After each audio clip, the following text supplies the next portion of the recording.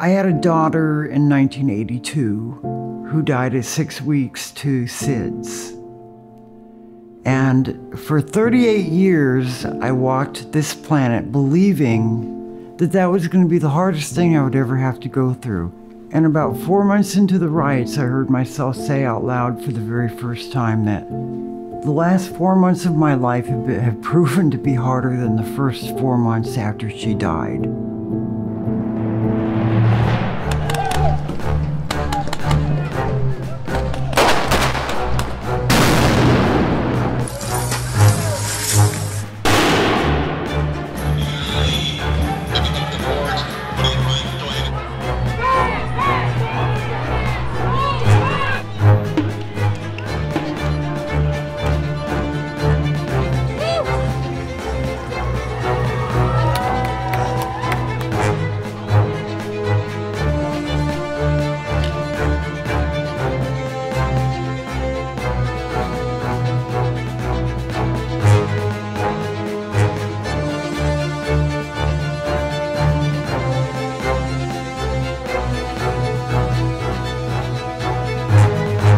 I'm 63 years old. I'm disabled. I live downtown Portland in Section 8 housing.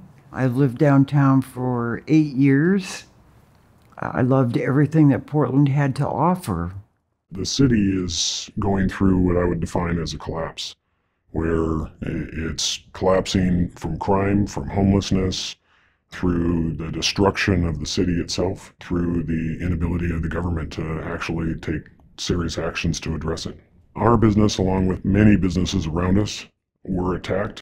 Windows smashed, vandalism, theft. We incurred well over $60,000 in damages. The businesses around us had to board up. We had to board up. It was really the only protection that we were able to get to protect ourselves against Antifa.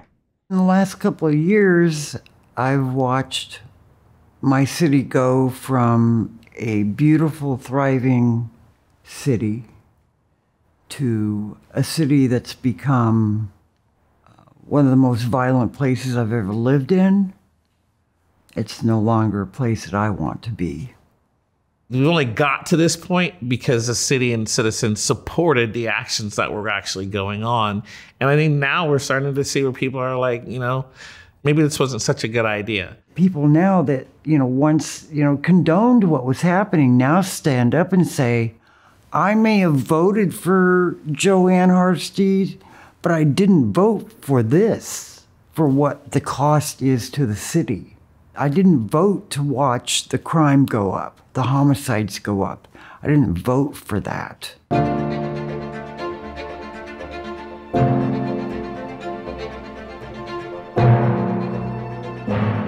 I've lived in Portland since 2007, and I moved here because it was friendly and community-oriented.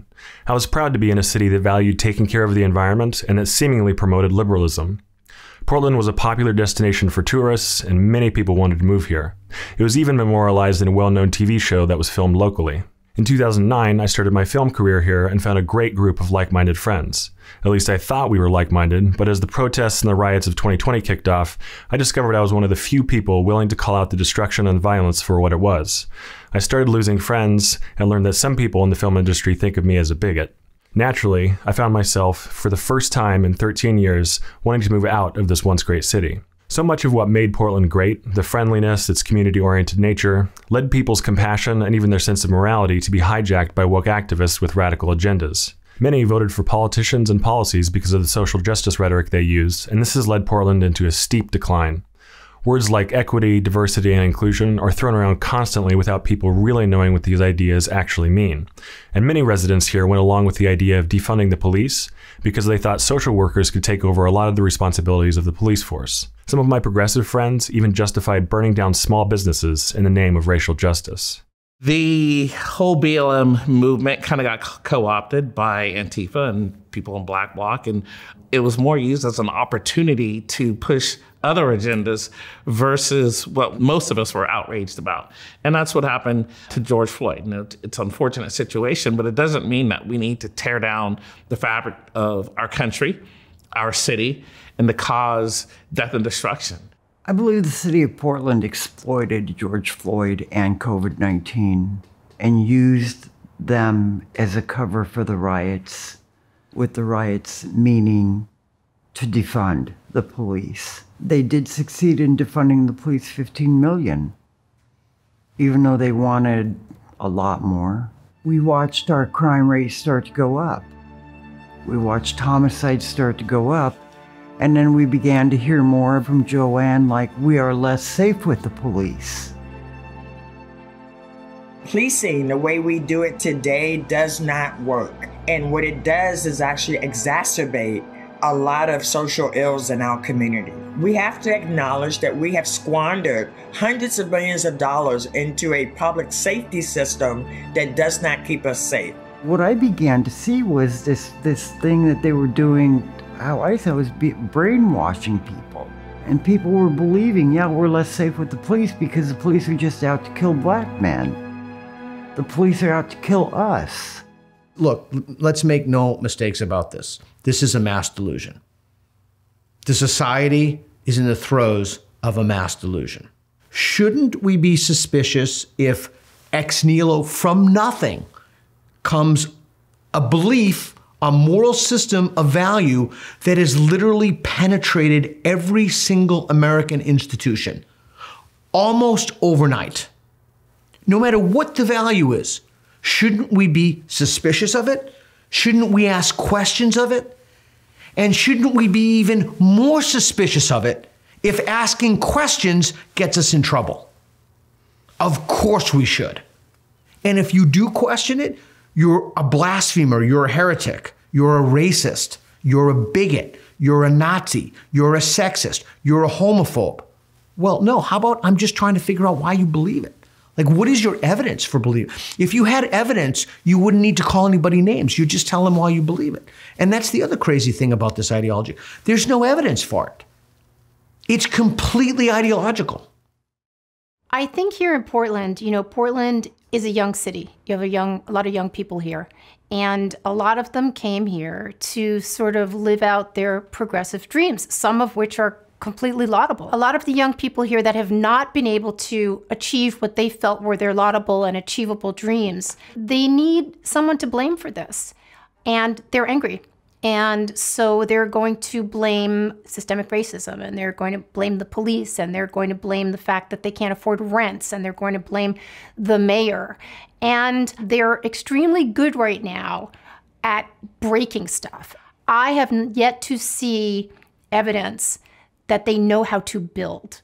And, if you're going to have a working city, you got to have things that are working, not just things that have been destroyed. They're telling me that the reason why that they're doing the damages is because that's the way that they get attention. That's the only way that they're going to be able to get on the news and be able to get attention to their particular issues. Property doesn't bleed, but I do. If ending systematic oppression means a store gets burnt or looted and nobody's hurt, how is that any worse than living in a situation where I have to fear for my life every day? You have a right to protest. You don't have a right to riot and destroy things. You don't have a right to attack people. And who are they to tell us what to do and to attack people, all in the name of social justice?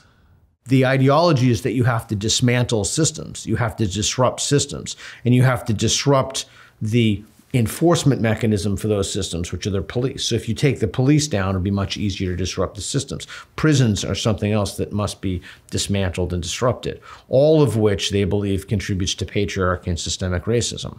But the data just doesn't show that. I mean, if you look at the data, Nigerian Americans and Cuban Americans are among the most successful group of immigrants in the country. And that's the problem. If you look at the data, the woke people will tell you, well, data is just tools of white oppressors. We can't look to data. We have to look to lived experiences of people.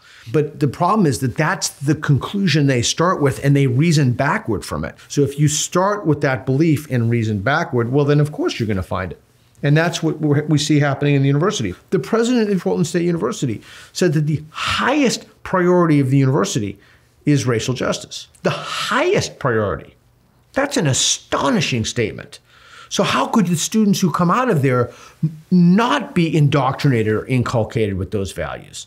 that the system is inherently sexist, that the system is inherently racist. The radical left's idea that we have a corrupt system in need of dismantling has been at least partially subscribed to by a lot of people in Portland. Activists on social media pressure people to conform and adopt the woke worldview, and so many companies and institutions feel a need to signal their virtue in support of these ideas. Even grocery stores in Portland promulgate woke ideology. With everyone scrambling to appear as the most compassionate, the most anti-racist, and the most woke, it's no wonder we've transformed the city into a place where rioting is allowed and the police are treated with disdain. The fight for social justice has led many to turn a blind eye to the negative effects all this posturing has had on ordinary citizens, especially those who live downtown.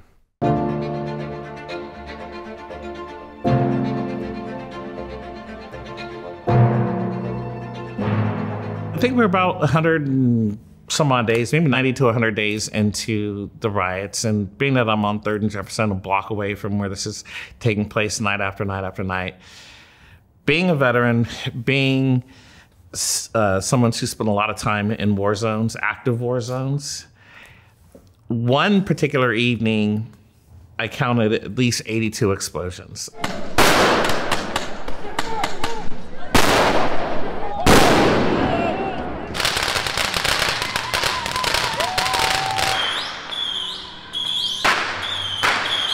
The feeling that really overcame me was feeling like I was in Mosul, Iraq, with nightly explosions. And we're talking, this went on for months.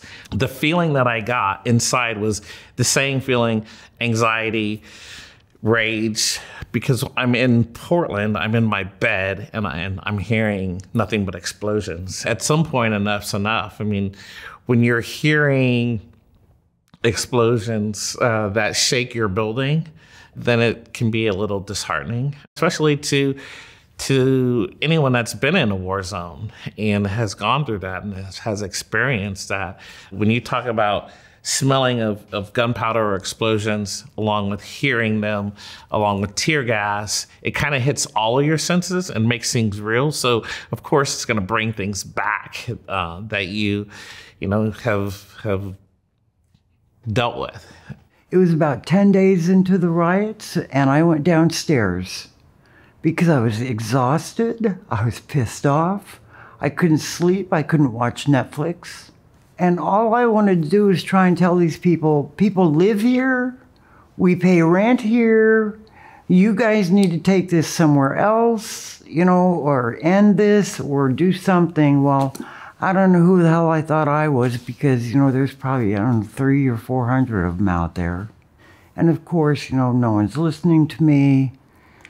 And I've got, people behind me and they're grabbing newspaper machines and newspapers and they're starting fires all over the place. And I mean, it was just absolute chaos, absolute insanity.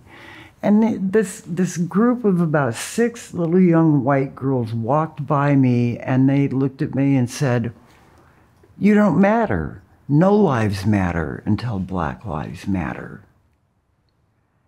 And I looked at her and she said, "You're just a racist old white bitch and you're gonna die soon anyway. Your life doesn't mean anything compared to what this movement means."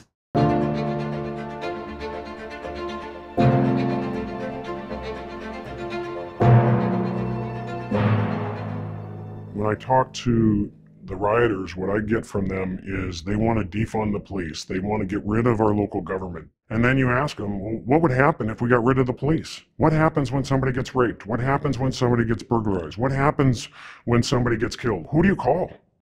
And the answers that I get back basically come out into more of a vigilante answer, which basically means they want chaos. They want the Wild West. They want anarchy.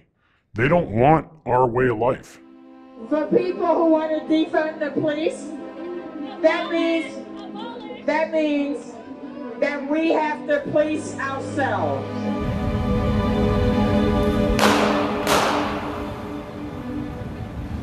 He was a fucking Nazi! Our community held its own and took out the trash! That Antifa member subsequently ended up losing his life in Washington. This was a person that was in and out of the Multnomah County Jail. This is a person that the DA decided, well, hey, you haven't done enough crime. We're going to let you go with the rest of the people. So there's a lot of responsibility that our local government has in creating this area of lawlessness. And I don't think he gets a free pass. I think that he's got, just as everybody else, blood on his hands. Even with the recent dramatic increase in shootings in Portland, she still supports decreasing the number of officers on the force. More police has never been the answer to solving gun violence. When we had a gang enforcement unit, we didn't stop gang activity. When we had a gun violence reduction team, we didn't stop guns from being on our street. One of the justifications that Joanne Hardesty had for getting rid of the gun violence reduction team was her belief that that group was a racist group, because 50% of their investigations was being done inside of the Black community, which here in Portland makes up about 6.6% of our populace. What she fails to talk about is the fact that the shootings and the homicides, about 68% of that is actually happening inside of that community.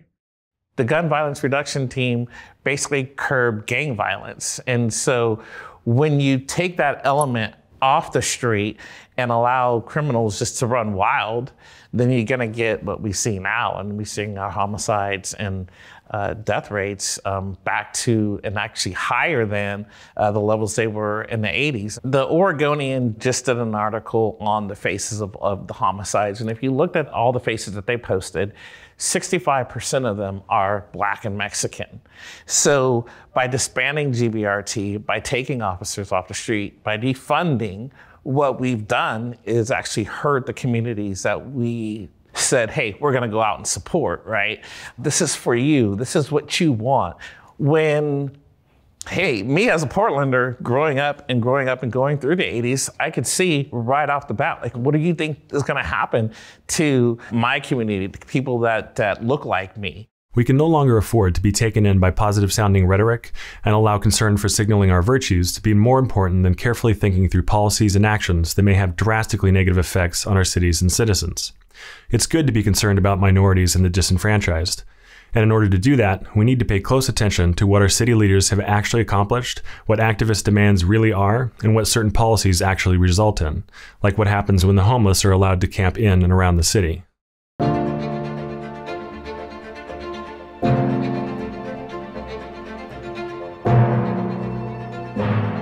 We've always had a large homeless community, but I think that we've allowed it to grow beyond a level where one answer is going to fix everything. A lot of these people that live out there are drug addicted and they don't want to live in specialized community housing. Why? Because you can live on the street. They can build structures, and I say structures because now we're seeing them go beyond tents. They're long-term shelter, and that's where they're choosing to live, and that's what we've allowed. The city's gonna have to roll up its sleeves and get a little ugly. We need to go and we need to tear these things down. People have to make a choice. Either you're going to choose to continue to live this life on the street. If you're going to do that, you don't get to do it here in the city of Portland. You can go somewhere else and do it. You can get yourself into a program, or you can get yourself into some of these city proposed housing projects. But we need to do something. We can't allow them just to continue to take over our streets. We have city laws and ordinances that apply to all Portlanders, but normal citizens aren't making that choice just to live on the streets. And nothing is pretty when you have to clean up a problem. And until people are willing to stomach it, then we're gonna see ourselves continue to stay in this place. A core part of woke ideology is the idea that victims are sacred and need to be venerated. It's often believed that what leads people to become homeless and to resort to violence is simply poverty, and that the homeless, destitute, and violent are nothing more than victims of an unjust system. But reality is a lot more complicated than that. Being unable to look at the circumstances that have led people to become victims in the first place, and offering help that is not contingent upon their own self-betterment, is a form of pathological altruism, which is a concern for the well-being of others without paying attention to the unanticipated harm that often comes about as a result. These so-called victims have been permitted to break laws and get away with it, and to camp on the street and use drugs publicly because they are seen as incapable of helping themselves. And anyone who criticizes this is seen as someone who doesn't care about victims and those in need of help. This criticism from a vocal minority allows a small number of activists to control the narrative. And if you don't fall in line and agree wholeheartedly, you will very likely be ostracized and shamed.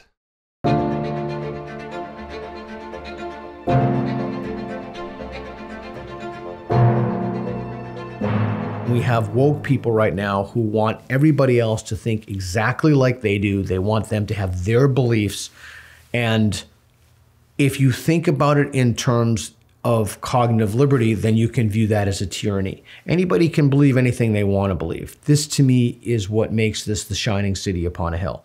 Anybody can come here, they can believe, they can take their traditions, or they can not take their traditions. And the problem comes when other people impose their morality and their will and tell people what they can say or do or think. And that's the situation that we have now with the woke. They want to tell you what to think. They want to tell you how to live. They want to interfere in your friendships. This is the most un-American thing possible. And if you say that to them, they would laugh at that. They would say, yes, we hate this country. It's built on misogyny and racism.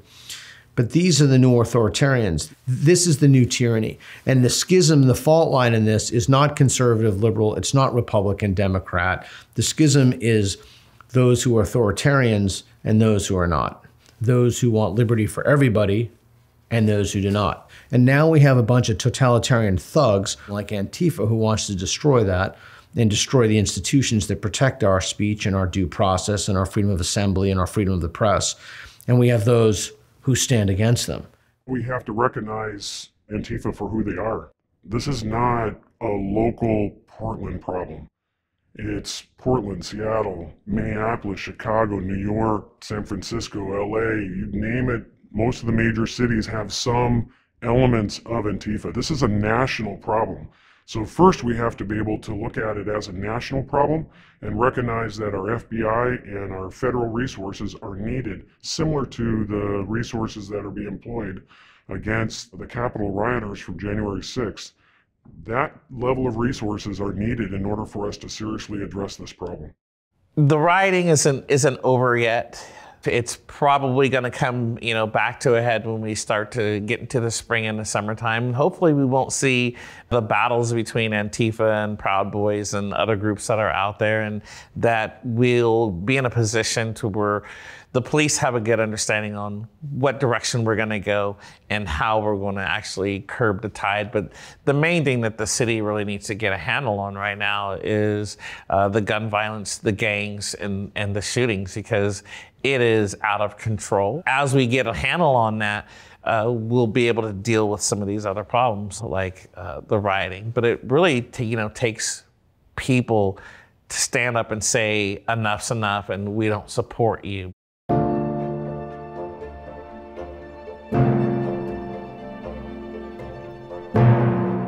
Until we start to see how our vote is affecting what's happening, and we decide we're going to change how we vote. We're not going to get people who can go in there and have what it takes to say, okay, enough, and let's start making some changes to restore law and order, to restore some sanity, and start to restore Portland back to what she was. One of the first things we need to do is we need to vote out Joanne Hardesty. I believe that she has done a lot of destruction with the police. She's been a focal point on defunding the police and has done a lot of damage to our city.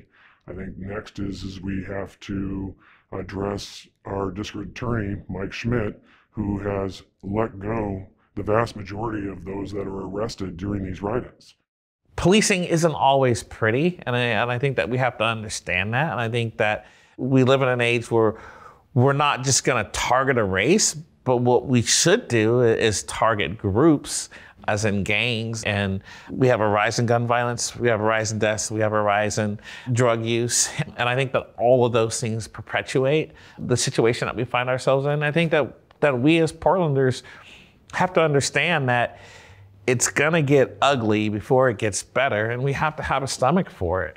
We need people across our city and across our nation to be walking up to police officers and thanking them for their job. It's important that police officers are proud about what they are doing and that they are supported by their local government, but they also need to feel supported by their community. And the best thing we can do is to be able to thank them and show them the appreciation that they rightly deserve. One of the things to be able to keep in mind is we have over 700,000 police officers across the nation. The odds are, just by large numbers, that there are going to be some people inside of that organization that shouldn't be there and should ultimately be filtered out. So there needs to be a good process for evaluating the performance of police officers and ultimately being able to pull those out that don't meet our standards. Rather than advocating for police reform, which every reasonable person wants, woke activists advocated for and succeeded in defunding the police in Portland and many other cities with devastating effects, even though most Black Americans never wanted to defund the police in the first place. The price of nice-sounding platitudes and rhetoric has been blood in the streets and the accelerated decay of once functioning cities. Portland has been demoted from one of the most attractive tourist locations to one of the least desirable cities to visit. Many residents who lived through the riots of 2020 and the subsequent increase in violence have moved away, and many businesses, especially downtown, have closed for good. It's time to pay closer attention to the consequences of the terrible ideas found in woke ideology, and we need to stop kowtowing to an ideology that openly wants to destroy the liberal values most of us share. The time to be complacent and to assume that someone else will fix the problems we face is over. We must focus on solutions. The first thing we can do is, as unsexy of an answer it is you can just show up.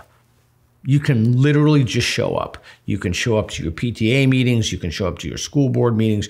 You can show up if you're a stockholder. For anything that you can show up for, you should show up for. Because what happens over and over again is a small hyper-vocal group of activists show up and they hijack the agenda. Second thing you can do is you can document, literally document videos. You can take pictures. You can save documents. You can upload those, and then subsequently you can make videos about those, you can talk about those, you can communicate what's happening. One of the most important things that we need to do, however, before any of that is the case, is we have to embolden people to be able to speak out. And we need to make it completely acceptable to ask questions, because right now we're in an age of heresy.